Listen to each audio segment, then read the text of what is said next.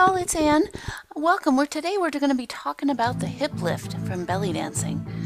So here I'm showing it in slow motion. You can see you step to the front and the other leg shifts to the back. And then you lift your hip up. Now this is belly dance abs, and this comes from your abdominals. So here I'm demonstrating where this comes from in your abdominals. It's right in there, and it's a deep muscle. It's not one of the surface muscles. Now this is me showing you what it looks like when you push it through your butt. You don't want to push it through your butt. You really want to pull it in through your abs. Yeah, not the butt. Unattractive with the butt. There we go. Abs.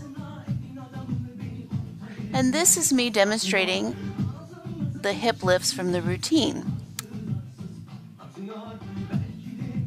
And you can see, you can take it out to the side, same basic motion, all coming from the abs, not the booty. Excited to bring you a series on belly dance moves. So first of all, whenever you do belly dance, it's a good idea to have a scarf. This helps you pay attention to your hips, and belly dance is all about the hips. So we're going to start out with a shimmy. Shimmies tend to work our thighs a lot.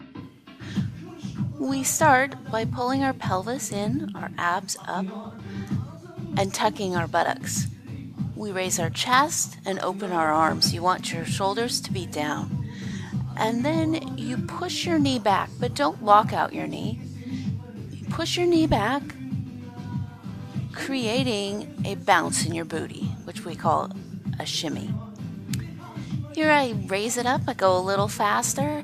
The knees just are smaller, and remember not to lock out those knees.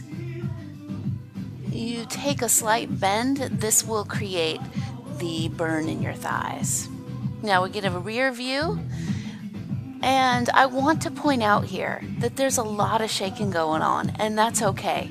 It is a great thing to make that booty shake like that, because we must remember the more we shake it, the more calories that are going to just fly off. So watch out.